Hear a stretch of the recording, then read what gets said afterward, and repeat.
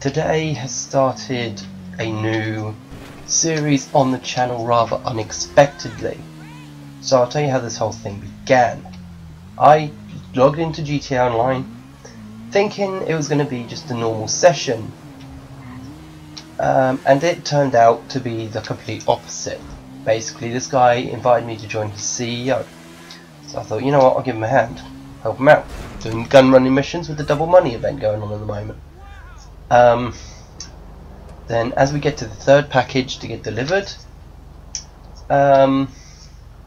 behind us, 3 Oppressor Mark IIs, all coming in one direction, rather intimidatingly. So me being me, I'm there thinking, right, I'm going to jump out of the jet I'm in, getting onto an Oppressor, and take them out before they take us out and ruin everything.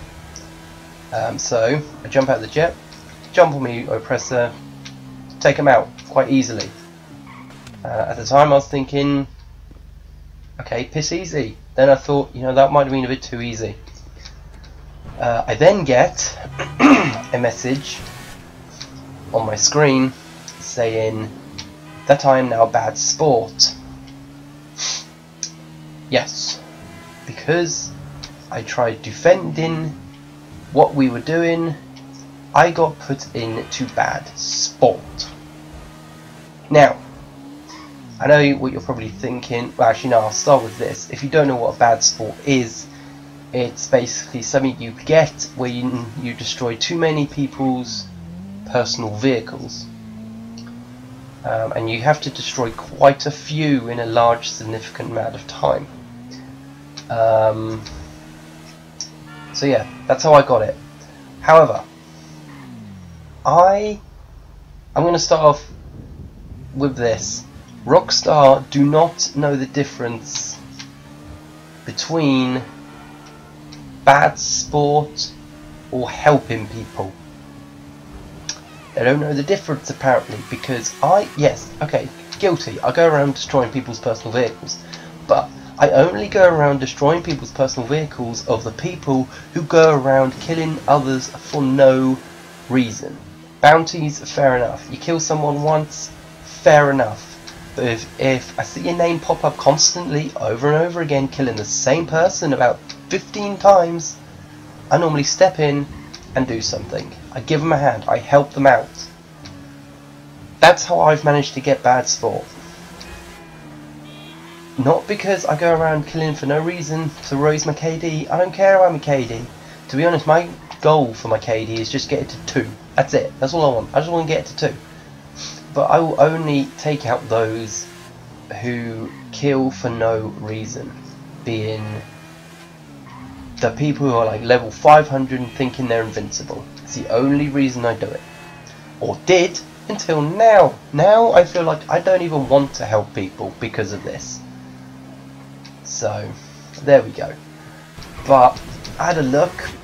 Obviously this didn't happen. A message has just popped up saying that my time lasting in bad sport is now 1 day, I think it's 23 hours and something minutes.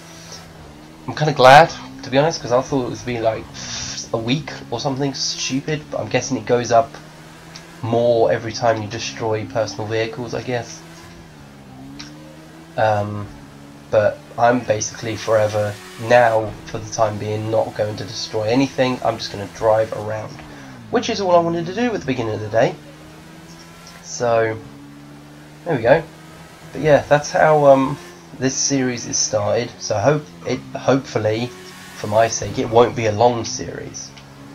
But this is day 1 of GTA Prison, basically, because this is what bad sports feels like. I don't belong here. I'm just going to say that now. I'm sure a lot of people would say that they don't belong in bad sport lobbies, but I generally don't belong here. I only kill, I only destroy vehicles for the good reasons, to help people, to protect them. I mean, I even changed my motorcycle club name to Player Security. So, but yeah, my life in prison has started. So hopefully it won't be a long one. But yeah, if you're looking on how to get into bad sport lobby, you have to destroy a lot of personal vehicles, and I mean a lot of them. It's kind of easy to do in the Oppressor Mark II because it locks on to players in their vehicles, and the missiles on that thing are insane. So, but this all only started once I got the Oppressor trying to help people.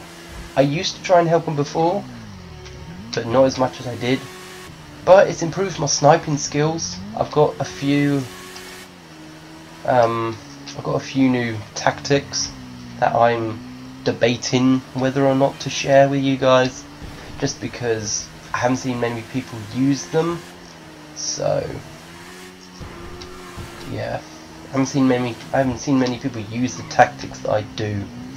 So I'm debating whether or not I want you guys to know them, because I feel like if the bad type of people watch this, then yeah, it's going to be all hell.